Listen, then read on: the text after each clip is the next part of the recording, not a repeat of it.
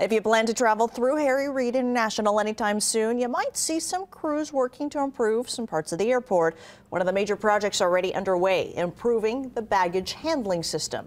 Conveyors will be upgraded. Other infrastructure is also set to be improved. The goal here is reducing wait times for checked luggage, improved circulation, and reducing congestion.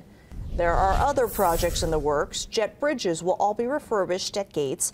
There will be more food, beverage, and shopping options in the works. There will also be an extra traffic lane getting to and from added on Paradise Road south of the Tropicana. Construction for all these projects is expected to start at different times in the next few months.